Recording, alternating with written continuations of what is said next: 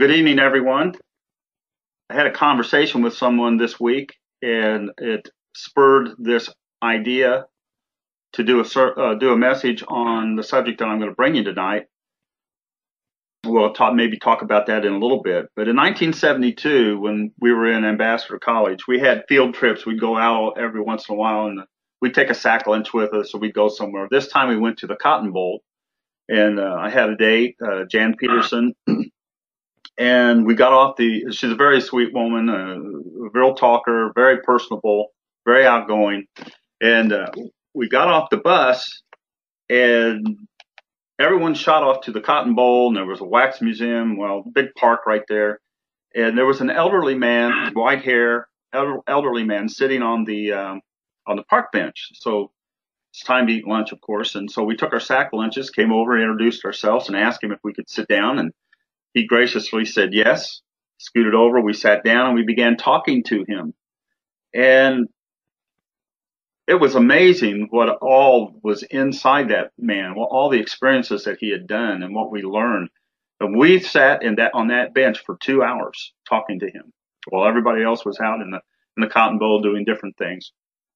But it was very encouraging to hear his experiences and the things he had done in his life. It was very inspiring. We really were awed by here was this individual sitting there and was just full of character and full of moral fiber and some of the answers that he said, things he had done in his life and his outlook on life. It was really exciting. He just emoted this moral character. And here he is. When we got on the bus and we looked back, and he's still sitting there on the bench, this white-haired elderly man. We really got to know him well. But it reminds me, if you'll turn to Proverbs 29 or 20, Proverbs 20,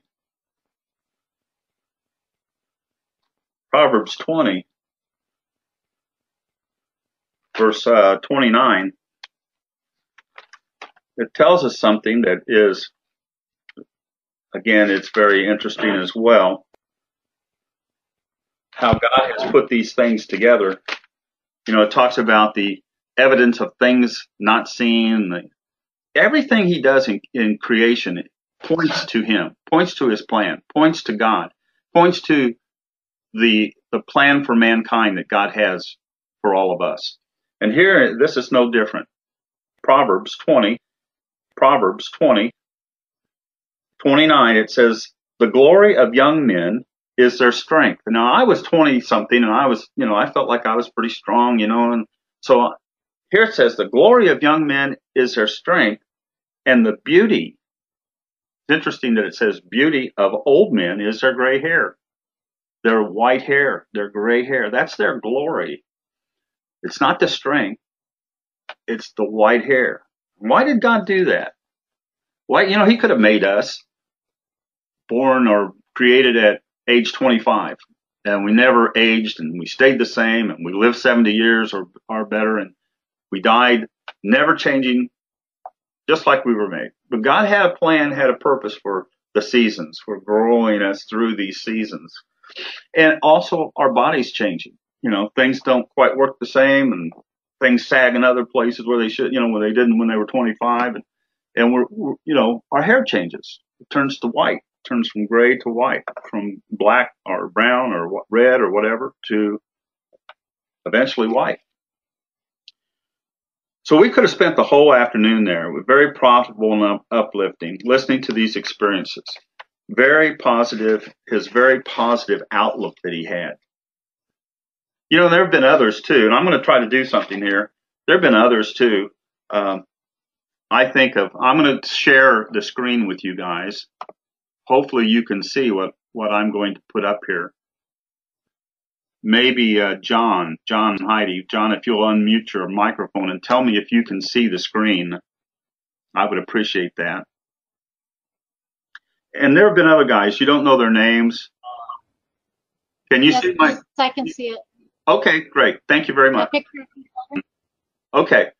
So there have been other people that you wouldn't know, but here in the Indianapolis area through the years, Cecil Mann, Clee Sprague, Bob Lauder, Gordon Burns, all of them are men of honor and just sort of commanded respect and honor by not not anything that the world would see, but by their character, by the way they held themselves and the way they did things. And just give you an idea here. All these people here have something in common. And I think you'll probably see it right off the bat. Now, these could be us. I didn't have time to go around and take pictures. I wish I could have. But all of them have, oh, there I am. That's me. All of them have something in common, don't they?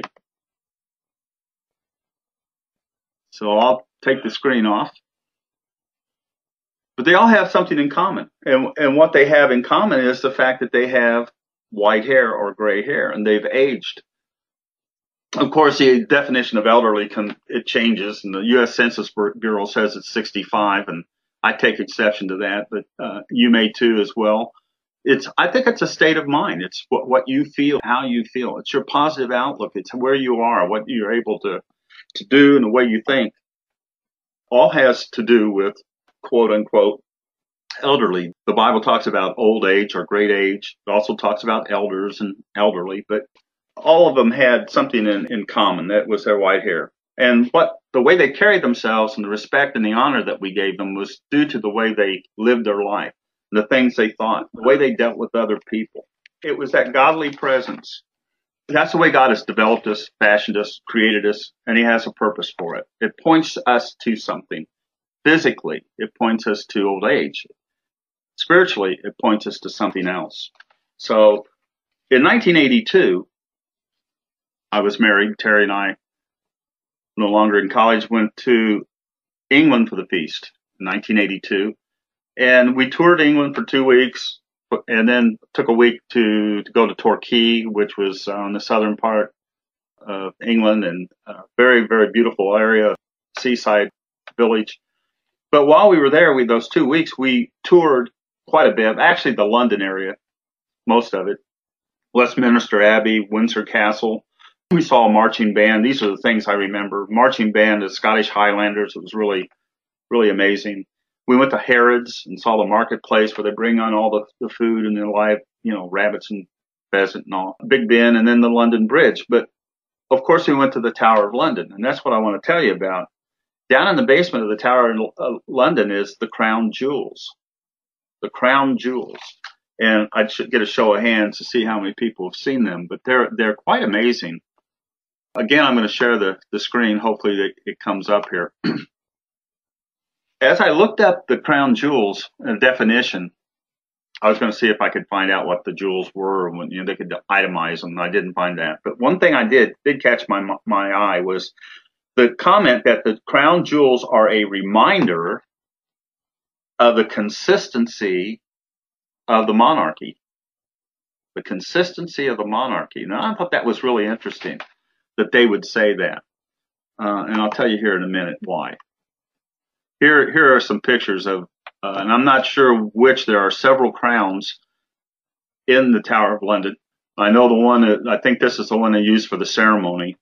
But look, see the thing in common? She has a crown on, and she also has white hair.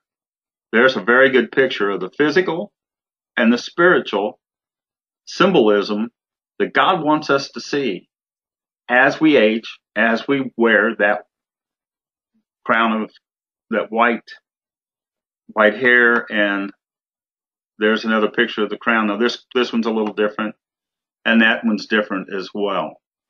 So, but they all are crowns. Just a sidelight, I just want to throw this out here.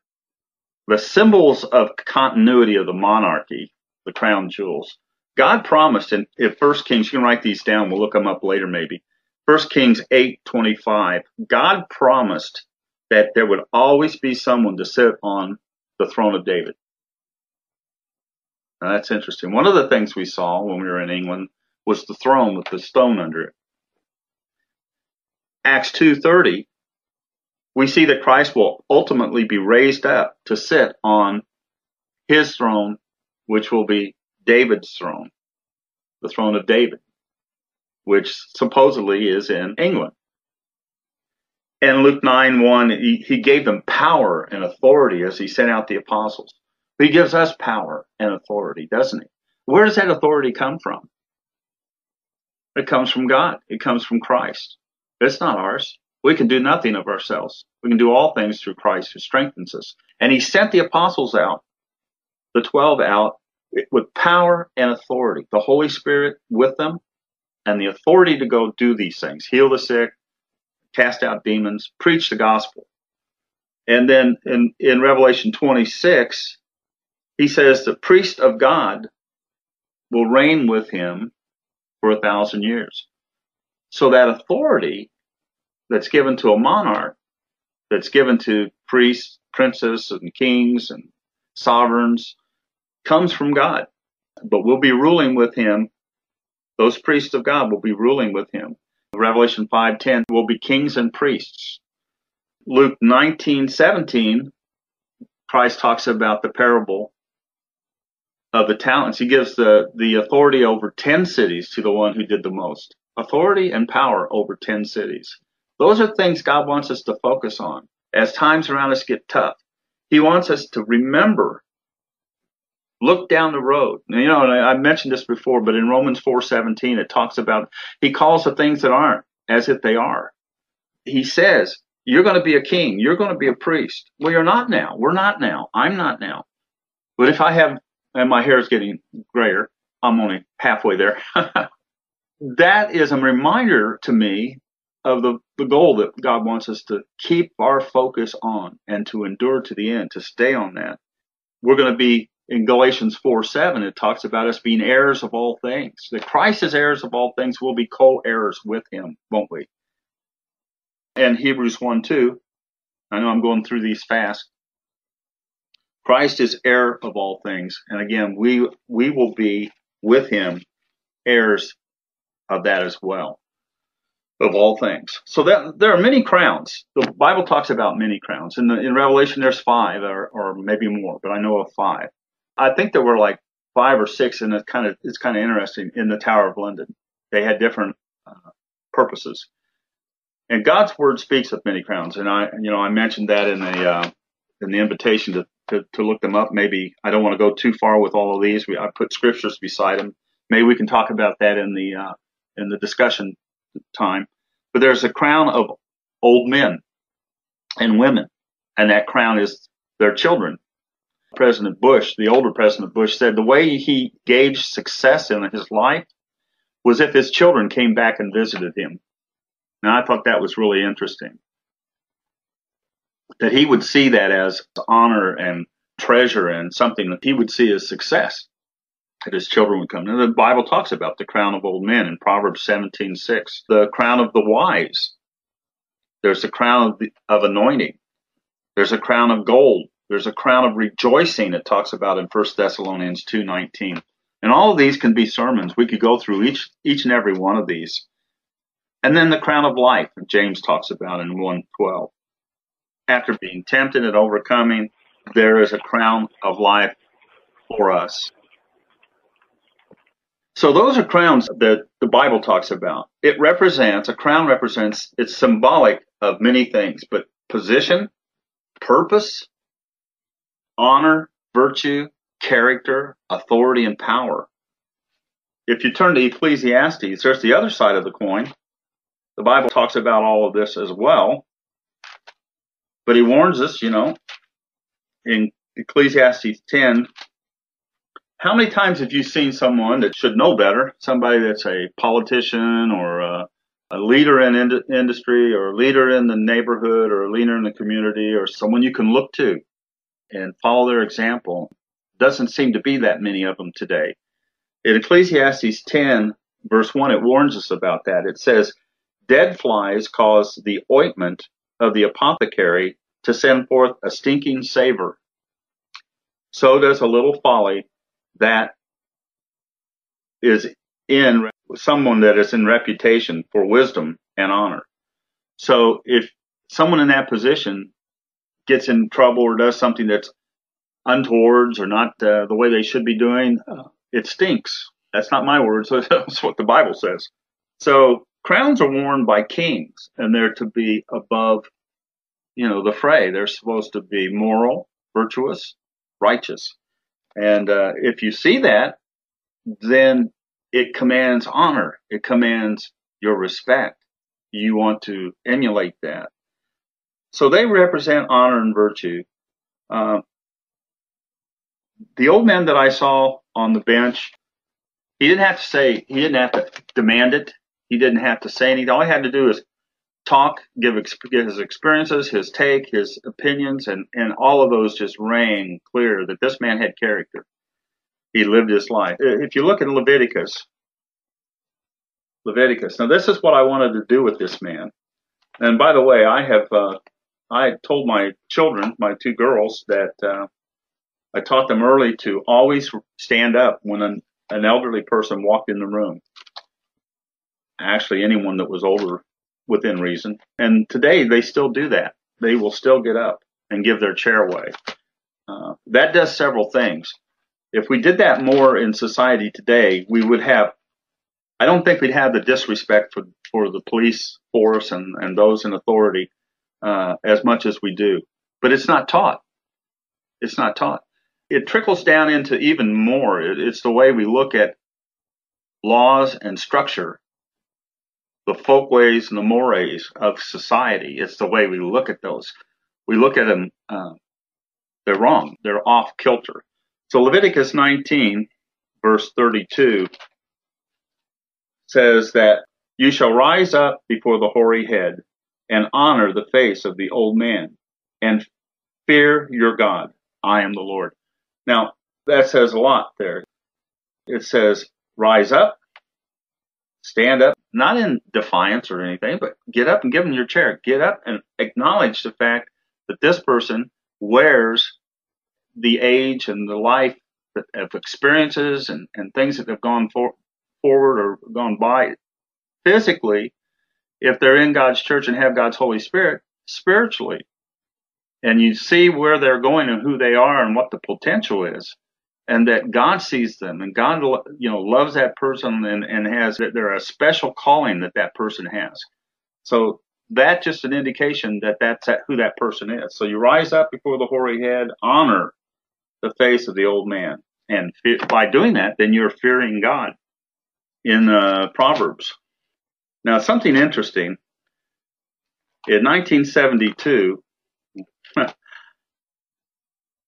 happen to know this, that the ratio of the youth and the elderly, quote unquote, that we would call elderly was 1 in 8. Okay. Today, that dynamic has changed, almost flip-flop, I would say. I mean, it's probably not quite that dramatic, but it's not 1 in 8. I think we can all contest to the fact that it's probably more like maybe 5 in 8 or 6 in 8. We are an older church. We're getting older. And if we had a big feast site, we had 1,000 people in it, you look out there and it'd be a sea of white, which is a good thing. It's not a bad thing. That's a good thing. Christ is in charge of his church. If he wants to change that back to 1 in 8, then that'll happen. So in Proverbs 16, verse 31, it tells us something here. All those people you saw, and you saw the queen with the crown, it says the hoary head is a crown of glory.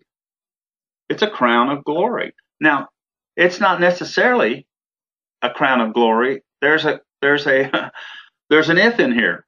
It says, if it be found in the way of righteousness. So you see someone who's doing what they should be doing, and God has called them, and he's given them his Holy Spirit, and they're following his rules. The definition of righteousness. So, it's Psalm 119, 172. All your commandments. And then earlier it says all your testimonies, all your precepts are righteousness. Those are written and given in love, loving God and loving your neighbor. And when you do that, that filters all the way down into all the commandments and everything everything that's God says for us to do. If it's found in the way, that way of righteousness, then it is a glory, and it's a crown of glory. So there is a caveat there. All of the physical pictures that you saw of those physical individuals had white hair. The Bible tells us the crown of glory comes with those who have God's Holy Spirit and are living that way of life. And it's promised. It also says that it's promised life, that we are promised spiritual life. So it reminds us of God's plan, God's calling, God's promise. It also reminds us of something that's very great and very valuable and very lasting, eternal life. And that's a promise. And we'll see that in a little bit. It represents something awesome, very awesome. A crown that we're going to carry, we carry now physically. If we're in the church, we have God's Holy Spirit and we're trying to do what God gives us to do. You know, not all of us wear it well, but we all wear it. And I want to tell you about a story about an individual at the feast years ago. We'd gotten out of services and we went to a convenience store. We're in the parking lot and getting ready to go into the store, and we saw an elderly man with his wife who had a walker, and he was pushing her. And she was almost falling down, and he would push her again. He'd push her again. And the girls, well, they weren't going to take that. They went up and they really gave him, they told him what, in a nice way, but in a firm way, you don't do that. Don't push your wife. And, today you probably get in a lot of trouble, but I think they'd still do that. So it was the opposite. It was showing the opposite of how you would respect and honor, show honor and to that individual. A crown of glory, even in the church, but in the world as well, is a stabilizing presence. We're called salt. We're to be a light. We're to be like Christ and be that flavor and that savor in the world. He wants us to be in the world, and there's a purpose for that. It's a stabilizing factor. If it wasn't for the elect's sake, there wouldn't be a plan of God, of course. It points out someone we can look to and honor, go to for advice. All of you would go to for advice. Gives us an example to follow, someone to emulate. We see Christ in that person. We can emulate that. It gives us encouragement. It bears our burdens and we bear theirs. They lead the way. The crown of glory, that white hair, leads the way. And it's a support. And it's wisdom. Wisdom. You have knowledge, you have understanding, and then God grants wisdom. And then if you don't have wisdom, ask for it. He says, if you lack wisdom, ask God for it, and He's going to give it to you. He'll help you with that. Sadly, again, like I said earlier, sadly the world, sometimes in the church, the crown of glory is overlooked. It's not respected. It's disrespected. Not necessarily openly, but just by the fact that it's, I've seen it before, and I won't go into detail, but and it's very sad. If you turn to Daniel, the world disrespects authority, basically they do their own thing. They want to do their own thing. And no matter what, I see it out on the road all the time, people cutting people off and the way they think and the way their attitudes are. And it's a shame because it's overlooked. But God, what they're doing in Daniel, it talks about God the Father being the Ancient of Days. Now, God is not bashful about the fact that He's the Ancient of Days, that He's been around forever. Sometimes people say, hey, that guy, he's been around forever. Well, and the society puts them down, puts the elderly down, puts the aged down. And look at the advertisements. It's the youth. Everything's about youth. It's the pride of life. And it puts down anything that has any stability or moral value to it. The elderly, the white hair. And so they're putting God down. That's what they're doing. He is the Ancient of Days. And it tells in Revelation 1:14, it gives a description of Him having white hair. Hair as white as wool. So God doesn't overlook the elderly or the white-haired or the crown of glory. It's very important to him. It's something that is part of his plan. It's part of his information for us. It's part of the mystery that we understand. And, with the difficulties that happen to us on a regular basis, it's very important to have a session like this or a venue where we can come together and we get to know one another. We can bear one another's burdens. We get to find out what this person's about and some of the experiences, like the old man on the bench, the elderly man on the bench. And boy, I tell you what happens is that it just opens up a vista of every little tidbit you find out of every experience that this individual has done. Just totally what opens your understanding and draws you closer and makes you even closer to this person, wanting to know your family, love your family, be part of that family. So that's what this does. And God has had, like I mentioned that last time in Malachi. In Malachi, it talks about let's just turn it real quick. Malachi. Again, it's a favorite scripture. 3, I think it's 16. I know where it is in the page. He says then, yes, it is 16. Malachi 3:16. Then they that feared the Lord spoke often one to another. That's what we do. That's what we're doing here. And the Lord hearkened. The Lord heard it. It got his attention. He heard it. And he heard it. And a book of remembrance was written before him for them that feared the Lord and that thought upon his name. And they shall be mine, says the Lord. In that day when I make up my jewels, you saw the crown? Now it's no coincidence that there are jewels on that crown. And we become jewels. And the character that we develop and the traits that we bring with us as God works with us and develops us are jewels.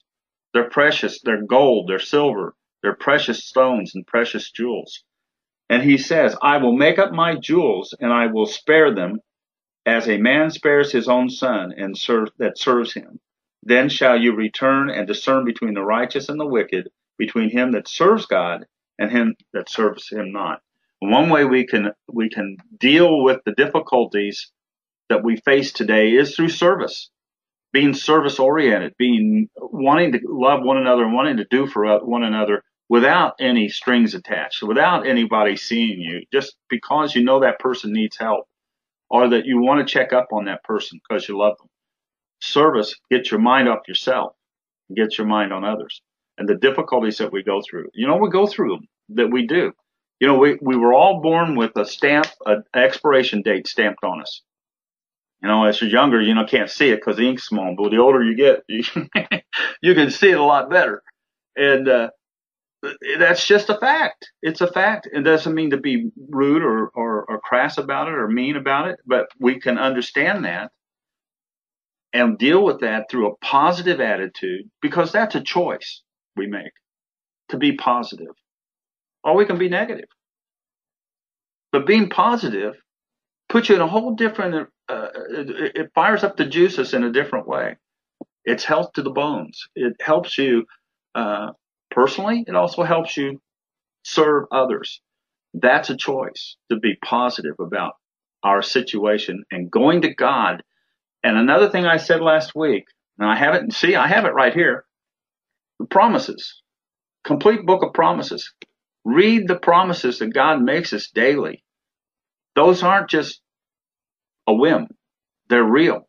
And he says in John 3 times, he says, if you ask me, I'll give you anything that basically is good for you. As long as you're wanting a relationship with God and you ask him for it, ask him for these promises that he said, claim them. But you got to know what they are. You got to dig them out. You got to be looking for them and be positive about those, because he's there to be with you and to help you. And he's pulling for you. He's not going to lose anybody. No one. But he says, I give you long life. And in Psalm 91, we'll just, I'll refer to these. I want to get to the discussion part. There's a lot of things to talk about, and I want to hear from you. And please don't be bashful. Go ahead. This is all that you guys own. This is yours. It's not mine. It's not Marlon's. It's not Roy's. It's not Roger's. It's not Norbert's. It's yours.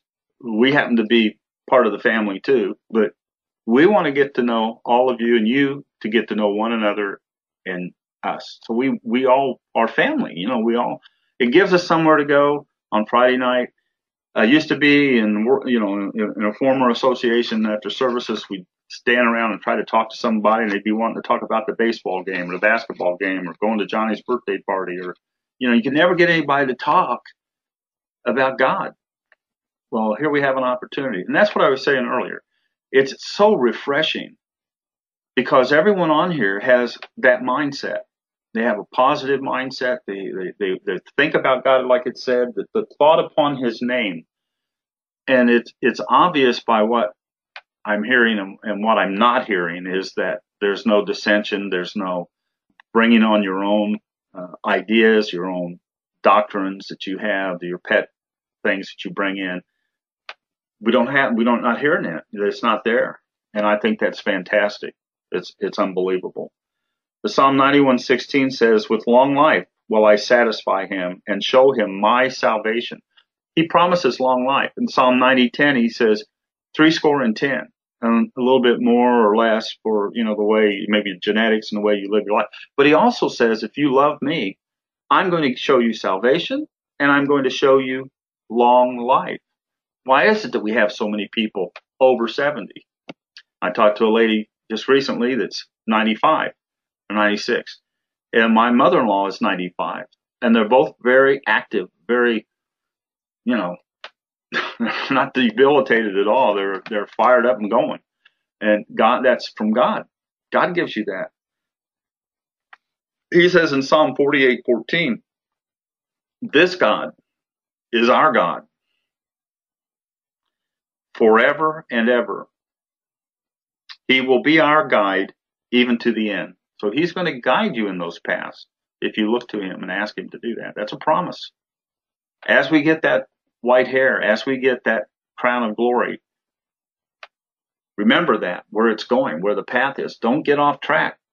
You got that crown on, you have a responsibility. The queen has a responsibility. She's accountable and responsible for certain things, and she knows it. Do we? We have a crown of glory. Do we know what our responsibility and our accountability is to others and to God? And it's very important that we stay on track, that we hang in there. Hebrews 13:5, God says, I will never leave you. I'm never going to leave you. Wow. That's the sovereign of the universe, of the cosmos, of everything that's ever been and ever will be. I look to you. You're special. You're my son, my daughter, and I'm never going to leave you. And I'm not going to let anybody fail if you don't want to. If you forget about the crown of glory that you have and you deny it and you take it for granted, yeah, that could happen. He's not going to force you. In 2 Corinthians 4:16, he says, we do not lose heart. Do not lose heart. It's so easy to do today, and especially as we get older and aches and pains. And I'll just be honest, I would say if we, could do a show of hands technically, we have a lot of people who've lost their mates, men and women.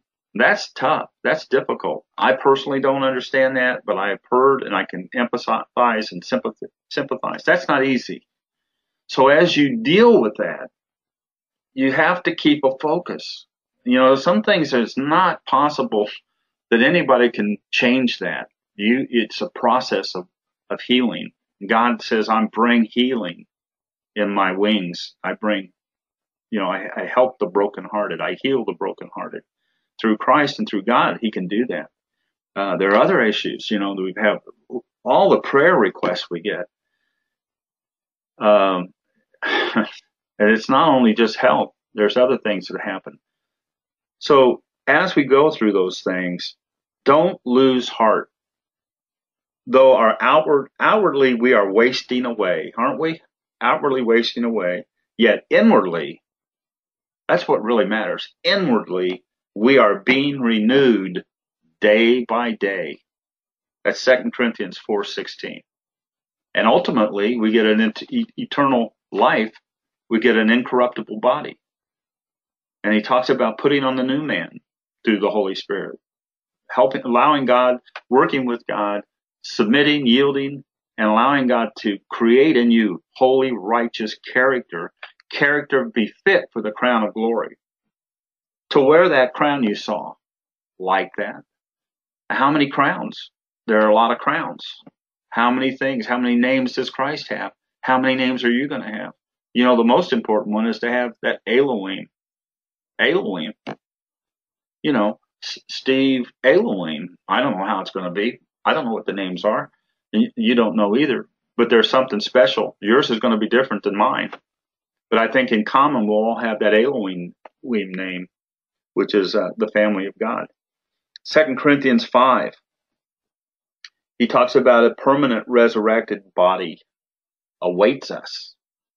That's what that crown reminds us of. That's what's waiting. That's what we have to focus on. In spite of all these other things that happen, it's not easy. There is no magic spirit, silver bullet. There isn't one. I don't know, well, I don't know what to say. Life befalls us all, and and I'll tell you what, some of you people are extremely tough. You're a joy to be around. You're that guide, that support, that direction, that leader, that all those things the trials have done through your life. You may not know it, but you are a beacon to the rest of us. Don't forget it. Don't take it for granted. Don't, please be aware that you are. And it's important that we share that with one another. Because if you're a light put under a bushel, you don't light anything. If you're out there in the room and there's others in the room, they benefit from that light, don't they? They benefit from the salt in the food. When I end this, God gives us a physical reminder through the crown of glory. Just like the old man on the bench, he didn't have God's Holy Spirit, but wow, he certainly had character. We have God's Holy Spirit, and we should be developing, allowing that to be the workmanship of God, Ephesians 2:10, to be developing to the measure, the fullness of the stature of our God and our King and our big brother and our friend and our Passover and the Lamb of God and the Son of Man and the Redeemer and all of the things that Christ is, that we live our lives, and that crown of glory reminds us, and it shows to others. They see Christ in you. They should be seeing Christ in you. It's a reminder of our purpose, our calling, and our destiny. White hair. White hair, crown of glory. When things get tough, remember to focus on the goal.